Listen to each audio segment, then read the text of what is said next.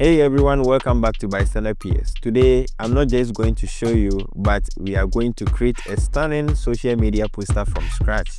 Whether you're a beginner or looking up to level up your design game, this tutorial has got you covered. So let's get started. First, open Photoshop and create a new Canva. Go to File, New, and make sure to set the size to 1080 by 1080 pixels and make sure resolution is set to 72. This poster size works great on social media platforms like Instagram. So go ahead and click Create. So guys, I'll put the resource folder in the description. You can download and practice along. So to place in our subject, go to File and move down to Place Embedded. Locate your downloaded folder and let's import our subject. So you have these two images, one with the background and the other one without the background. So select the one without the background and click Place. Now it's time to scale it.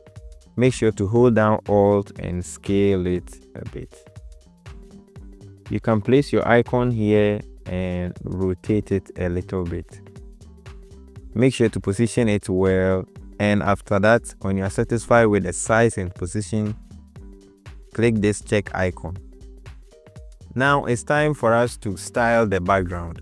Now with this, you can either use a solid color background, a gradient color, or you can even use pattern for your background. But before we set the background color, I would like to share with you a bonus tips on how you can choose colors for your project. So to do this, let's head over straight to our web browser and the search bar type coolest. Make sure you have this interface and click here. This is the web page in which you can generate color palette. So you can even sign up or sign in if you have an account already, but if not, you can go straight to start the generator. Right, you have some color palettes ready here for you, but if you want to go through multiple colors, you just have to press the space bar and it keeps generating colors for you. One interesting thing that I like about this is you can sample a color from even your project that you are working on or a sample image. So let me show you. Just go up here and click on this camera icon. You have an option to browse through your PC. So click here and let's look for our, okay, so right now we have here. So I'll select this one, the picture with background, and click open. So right now we have this color palette generated for us. You can even use this slider to generate multiple or different color palettes for yourself. But in this scenario, I'm going to make use of this color palette. To download it, just go to next and select open in the generator. So this is our color palette. You can edit each color individually. Alright, now to export this, head over to export and you have the option to select any file format that you want. So in this scenario, we will go for image. Give it a title and click export. So we have it downloaded. Now let's head back to Photoshop. Now look for your color palette and click and drag it onto your works area. Now reduce the size and place it up here. Now it's time for us to set the background or style our background. Now we are going to make use of the gradient background. So let's go straight to adjustments and select gradient. Now from the gradients, click here and you can even choose any of the gradients that you want. For me, I'll go for basics and click OK. So let me bring it down so that I'll get the color palette. So double click here.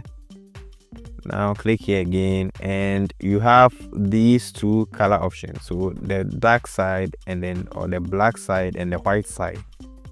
So double click and we are going to choose a background color. So let's go for this color.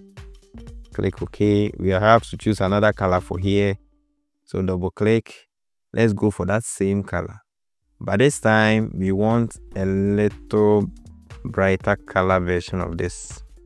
So let's go, click OK. And with the angle, let's set it to around this area, 140. or let's say a little bit of 125, and you can push it or move the gradient around to suit your style. When you're happy with the outcome, click OK.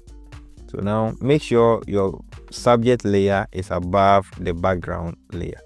Now select the gradient layer, and we are going to create a shape for this. So go to the ellipse shape, right click, and choose the rectangle shape. Now create a shape like this, somewhere here. Good.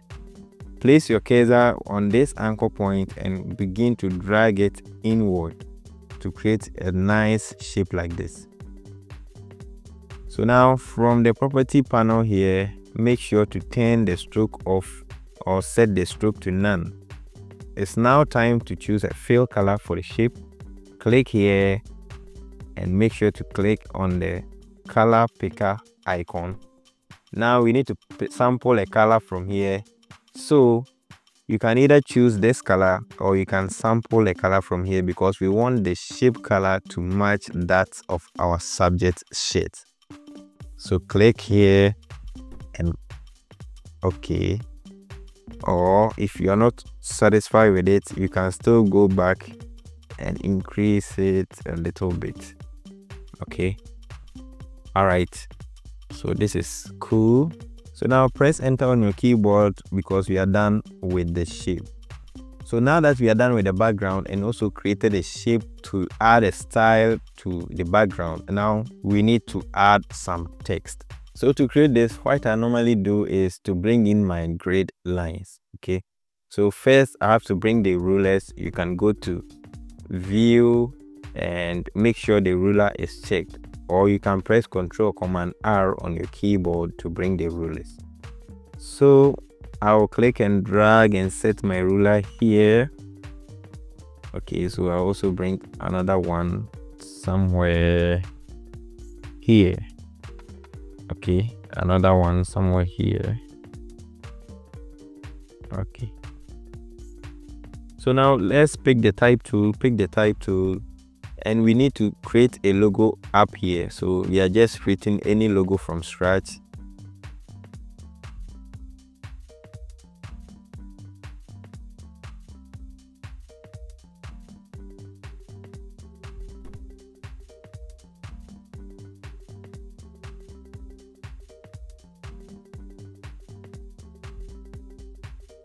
All right, so we've created a logo from scratch right now, which is really amazing. So all right, now let's bring in our heading, main heading. So to do that, let me select this, and this time around we are not just going to click, but we are going to create a space for the text. Now what this space does is make sure that it contains any text, whether thousands of words or millions of words, in this single space. Okay, whether you have a little text or more text, this should be contained within this, and it shouldn't exceed the limit of this particular space created.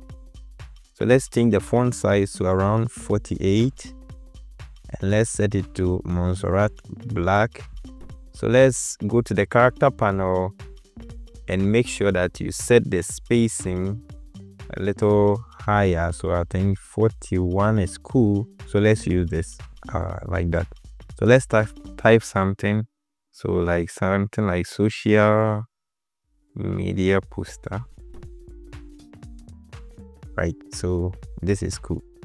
Now we want to create some effect. So for example, if you want to highlight on a keyword, so you highlight this space, select the color fill, and make sure to sample a color from the color palette. So the text is too big, so let's resize it a little bit like this and send it up a little bit. Good. Now we need to create another text, which is the subheading.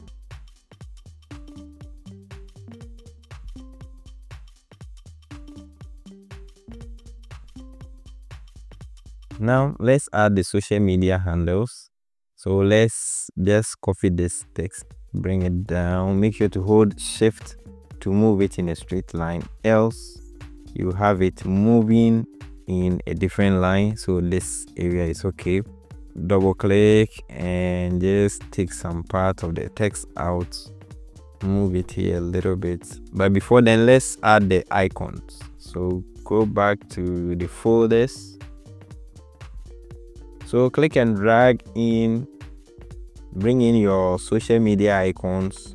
I have all in the folder. You can just use them straight ahead. So place them here, hit enter, resize again. So now we have it. So let's go back to the shape, select the rectangle shape, and let's create a line like this. From here, make sure you have it down here. Like as usual, make sure to turn off the stroke, select none for the stroke. And for the fill color, let's go and choose this same color here. Okay, so with the move tool selected, place it just on the line, and make sure to select this by holding the shift, select this, click this and the text. We hold down Control and push it down like so. Good. So this is what we have right now. So let me take off the color palette. Let me hide it for now. Very beautiful, very nice. But you can even play around with the colors. If you want 2 or 3 colors, you can do that. So let me choose, bring back the color palette, and from the text here, highlight this section and click on this. Okay, now let's go back to the shape, double click and pick a color from here. Okay, and then this shape too, you do same for it.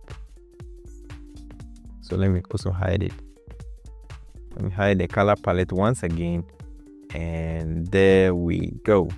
So it's what we have right now for our social media poster. So congratulations, you've been able to create your first professional social media poster. Make sure to tag me in your creation, and I would love to see what you come up with. Thanks for watching, and I will see you in the next video.